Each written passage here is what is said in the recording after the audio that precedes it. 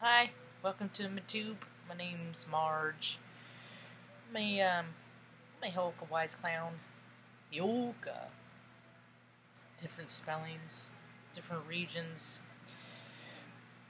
Anyway, I just like to collect data on things that I've noticed, stories that I've come across that have happened in history and are kind of congruent to what's going on today. I don't know why people spend so much effort making things up because real life is pretty freaking remarkable. Yeah. Story. If you get to learn, if the longer that you get to live, every day you wake up, you get to see your history just gets longer, and it's like a big puzzle that gets put together that we create for ourselves. It's very, very interesting. I like finding other people that see things like me. It's hard to find. They're very, very few and far between. They dip onto my radar every now and again, make my acquaintance, and then dip out.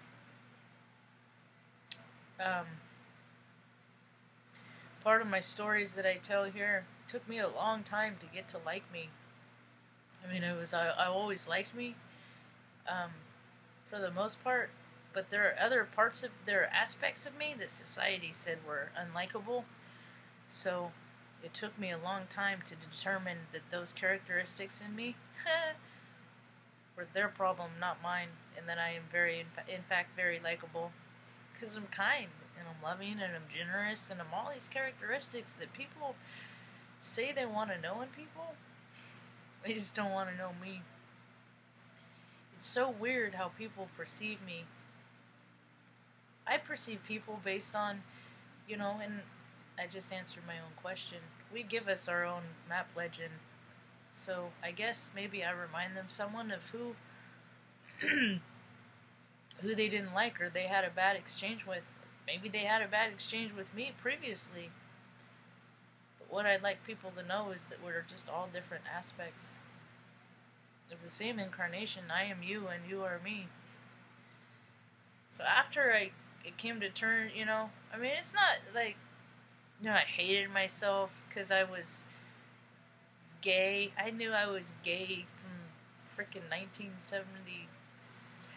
I mean, like, I knew women were pretty and I didn't like men. I didn't think they were pretty and they're not soft and they're not. Hell, I saw a lot of guys that were just fucking assholes that freaking abuse women and just would rather drink, and, well, they still exist today. But they're the ones that are married with families. It's weird. I can't get a date. I'm really picky, though, to be fair. It's like the older you get, you're less willing to put up with shit, dude. It's just nah, I'm good. Nah, I'll pass. Nah. You just get tired, When you do have your bursts of energy, you want to use them on good things, Not trying to pretend to be somebody I'm not. That's what it seems what all people are dating. I don't even want to bother. I don't want to know some facade of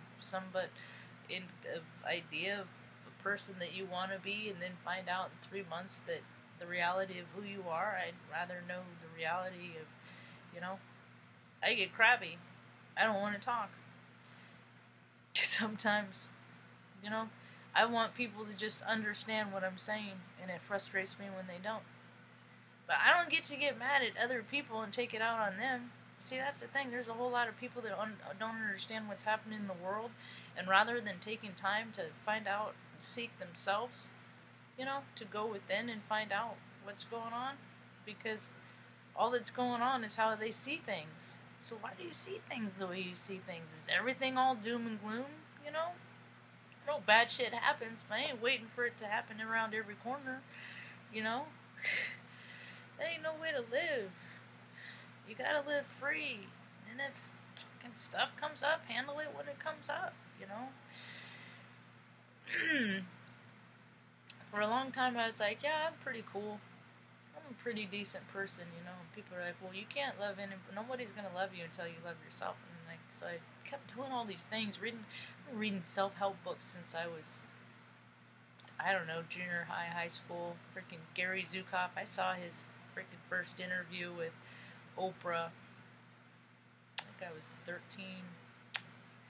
You know, I've always known my seeds, my soul, and all that. I've always been sought for things. I hung out with kids that we did stuff in the Church of Religious Science, and, you know, spent time with nature, and I believe in energy and quantum things and stuff like that.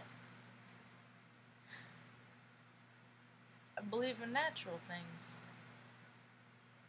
I never played, it was like, you know, I always had a buddy or two in the neighborhood, just people you kind of pal around with, you know, because you live by, and it's just sometimes it's fun to play with other people until it's not. I just soon play by myself, because people are always changing the fucking rules, man, based on their mood. I didn't know that's how it was supposed to be done, you know? And when people, like, are uncomfortable and they're hurting and in pain, they're freaking just mean. It has nothing to do with you or me. They're just mean. I know from experience. I had an ingrown toenail for like 3 weeks. That thing was uncomfortable, and it was freaking, and I was crabby. But I can't be crabby at other people because of my discomfort. You get what I mean? When I quit smoking, I couldn't be crabby and say, I mean, I coulda. Oh, I'm quitting smoking. There's a justification for me being an asshole. No. It was my choice to smoke cigarettes. It was my choice to not smoke cigarettes. I don't get to be crabby to people. I do get crabby with people, though, sometimes. When people are freaking low vibrational dickheads, oh, fuck yeah, I get crabby. I get crabberton. I digress. I do. I'm human. We're all just trying to get by. But there are things that I learned to do. Like, I always, as long as I can remember, Mom had a doctor, or I think it was probably Dr. Chambers, actually. She had a doctor tell me, because I used to throw tantrums. They didn't know what autism was when I was a freaking kid. I was have energetic meltdowns. That's what they are. Just, your body gets so consumed with energy, emotion, vibration, frequency, that you go to a different place. People do it in, like, traumatic instances. Like, you will just fucking vacate for a minute, just step out, you know? People do it. Car accident happens all the time. People do it. It's this phenomenon that exists that has been taboo for years and years, but now people are freely sharing and speaking easy. So I throw these tantrums, and he told her, just run cold water on the back of my neck. Put cold water on the back of my neck, and it just freaking, because it shifts your gears. It gives you something. It breaks the vibration that is in your body. That's like when people are like freaking out, like on old TV shows, when people would be freaking out, you'd smack them to get them to come back in reality. Well, you can't put your hands on people.